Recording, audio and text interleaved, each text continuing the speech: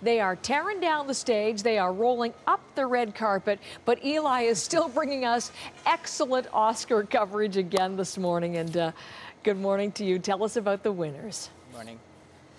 An amazing evening for Leonardo DiCaprio, and as you said, after so many times being so close to that Golden Boy, 6 nominations, and then finally for that extreme performance as Hugh Glass, Leonardo DiCaprio taking home the Oscar for Best Actor. And it's so much to say in his acceptance speech, talking about his friend Tom Hardy, his co-star in the film, talking about the director Alejandro Inarritu, saying how he's forging history, now taking home 2 Oscar wins, and also spending some time to talk about how they had to move to the edge of the Arctic, basically, to find snow. And talking about climate change. He's a very passionate environmentalist, very composed Leonardo DiCaprio, but obviously moved, finally getting that Oscar statue and then getting his name engraved later last night. But let's move on and talk about Room and another big winner last night, Brie Larson.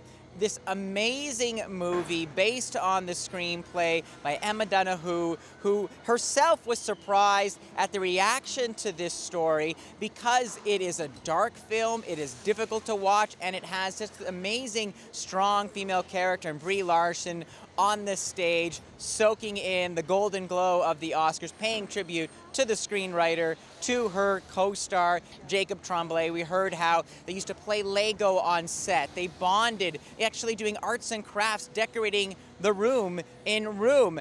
And then the Best Picture. And this is where there was a twist. I mean, I myself had been predicting The Revenant would take home the big trophy, but it was the movie about the corruption scandal uncovered by the Boston Globe, sexual abuse inside the Catholic Church, Spotlight, winning the big award. Also took home a screenplay award. So an amazing night for Spotlight, and somewhat unexpected one. Even in the press room, when Spotlight was announced, you heard some gasps, a couple of cheers, but a lot of really shock. Everyone really thought it was going all the way for The Revenant.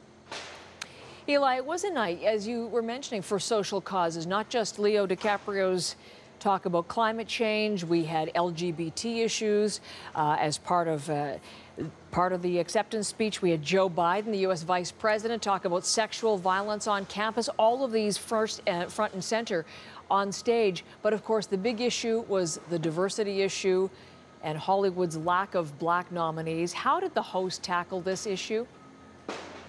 You know, that was, I think, really the biggest question going into this show, Heather. I mean, Chris Rock had said so little since the nominations were announced. We knew he tore up all his jokes and started writing from fresh. But he came out, white tuxedo jacket, to the tune of the rap group Public Enemy. I think the song might have been Don't Believe the Hype. And he let loose, calling this year's Oscars the White People's Choice Awards. So he had a lot to say about racism in Hollywood, saying it does exist, kind of describing it like a sorority where black actors kind of don't belong to the right club. But what was interesting about Chris Rock is he didn't hold his fire. He also had some very pointed barbs at those who were calling for the boycott, including Jada Pinkett Smith and her husband, Will Smith. Take a look. I understand you're mad. Jada's mad. Her man, Will, was not nominated for concussion. I get it. I get it. Tell the truth. I get it. I get it. You get mad. She said it's not fair that Will was this good and didn't get nominated. Yeah, you're right. It's also not fair that Will was paid $20 million for Wild Wild West, okay? There you go. Ouch. So, yeah, maybe a good thing that Will Smith wasn't in the theater last night. But that was just the beginning of really the theme of diversity and a lot of really sharp, pointed comedic bits throughout the night. There was a sketch about kind of black actors being inserted into in really well-known movies like The Martian and Joy. And then I think a really fascinating reality check where it was Chris Rock interviewing people in Compton about the Best Picture nominees. And many people never heard of these films. I will say, though, a couple missteps from Chris Rock. There was a Girl Guide cookie thing that went on way too long. And also a really tone-deaf joke about these young Asian children that were on stage for one of the bits that just seemed, you know, considering the night is about diversity and you know, fighting racism, that really kind of didn't play so well in the room or I think at home. Seemed a bit off. Okay, Eli, thank you. Listen, I hope they don't like take your camera and your podium and everything the way they're going. There'll be nothing behind you by the time we finish our...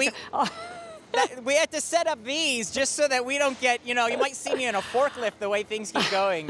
Okay, well, we'll check back with you next hour. Hopefully, Eli Glasner outside the Dolby Theatre, and we'll talk more about the reaction to Chris Rock a little bit later on with John. But in case you couldn't stay up until the bitter end, because it did go on till after midnight, some more on the winners. Fun to see how many have Canadian connection, so let's take a look again. Best Picture, Spotlight, as Eli mentioned, starring Canadian actress Rachel McAdams. Leonardo DiCaprio taking home Best Actor for The Revenant, a movie shot in Alberta, as Eli mentioned, the far northern reaches of Alberta, also scoring the Oscar for Best Director.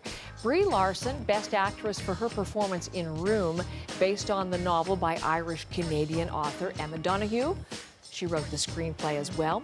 Best Supporting Actor, Mark Rylance for Bridge of Spies, such a terrific theater actor, stage performer, beating out Sylvester Stallone, sentimental favorite. Alicia Vikander winning Best Supporting Actress for The Danish Girl. She a bit of a surprise, perhaps to some as well. So coming up as well on CBC News Network, we'll talk more about the diversity controversy and how Chris Rock went there, as the saying goes. We are watching what is still coming in very strong reaction, and John will bring us that. First, take a look at this.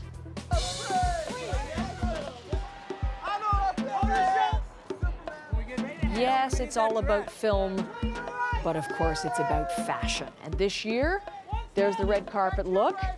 Feminine, white, lots of stunning dresses. There is Alicia Vikander.